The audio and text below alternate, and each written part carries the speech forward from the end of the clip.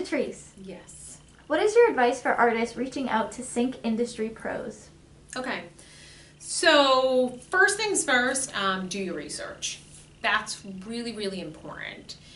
It's a courteous, it's a point of courtesy for people, not only for the person that you're reaching out to, but for yourself as well, right? A lot of times people approach and they're like, I've got this great song, and they're super excited about it, which they should be, but they want to make sure that they are not sending a rock song to a music supervisor that's working on a song that is heavily, the music is heavy with hip hop, right? It's like it doesn't do anyone any service. So I think the most important thing they can do is make sure to be looking up these different, be it a sync, agent or music library or music supervisor themselves, and looking at the projects that they're working on, and or the TV shows. You can start from that end of it. You can look at the TV show and see if you can find out who is the music supervisor for that, or who deals with the music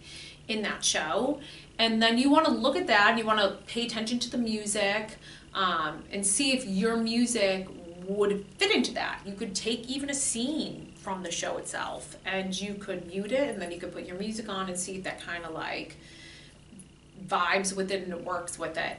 Obviously you'd have to like find the right scene and stuff like that, but you could see, right? You could see if your music kind of went along with that. So that would be like the first thing that I would say, is make sure to do your research, and out of respect for them and yourselves, because you won't do yourself a service if you're not doing that, and you won't do them a service. And it's a big, small world. If you do that enough times, people might be like, oh God, I got reached out by this person, and they sent me this music and it has nothing to do, and it's like, oh, who's that? And you say they're talking, you just don't want those situations to happen. So first and foremost, do your research. The next thing I would say is I guess the next part would be like a tip, is you can start by doing your research on what's called TuneFind.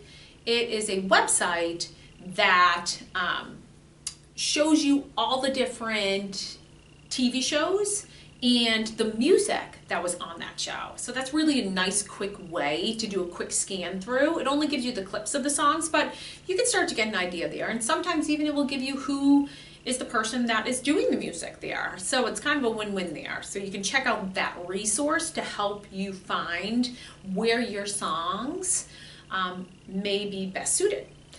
And then the other thing I would say is, once you've kind of done your research, you found, yes, my music fits this here, is when you're reaching out, this isn't about, take away like the me kind of part of it, and it's about you and seeing how you can service them. Because I think that, yes, it's going to help you, and it's really cool, and it's a cool way for you as an artist to get money and exposure and different things like that. But when people reach out and it's like, hi, so-and-so, I'm so-and-so, and I'm a singer-songwriter, and I've done this, this, and this, and it's like, it just comes off that way. I don't like always being approached that way. I think it's kind of like, okay, like, maybe there's a way that you can be, or I like to start my emails with like, hi, so-and-so, thank you so much for taking the time to read this email, right? First and foremost, it's like a cordial kind of thing, because I'm appreciative, right? If they're reading that, thank you. you got that far. And then the next thing would be, once you've done your research, you can add into there, like, I really like, and be genuine about it, the ad you did, blah, blah, blah, and the music that you did with that. And then you could segue sandwiches, segue into, I have some really great songs that I think could be a good fit for your show. And one big is like, don't attach your songs. Don't attach your songs. Too big of a file, they won't open it. So send a link. Send a link to your song or songs. I wouldn't go nuts. I wouldn't send like 20 songs. That's really a lot for them to do. These are busy, busy people.